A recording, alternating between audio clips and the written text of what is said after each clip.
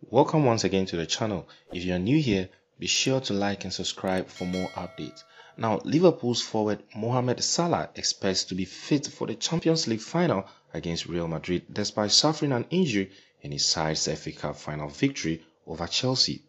Salah broke down with a groin problem during the Saturday's FA Cup final and had to be replaced by Diogo Jota before halftime. The Egyptian's withdrawal led to serious concerns from Liverpool fans as the club still have three key fixtures remaining as Klopp's side look to win the Premier League and Champions League and complete a historic quadruple.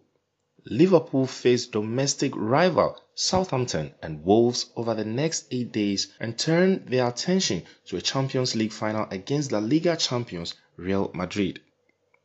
As he was leaving Wembley on Saturday, Salah was asked whether he would be fit to face Real Madrid in Paris on 28th May and replied, "Of course, all good." Salah was not the only injury concern for Liverpool in the FA Cup final, with the star defender Virgil van Dijk subbed off in the extra time.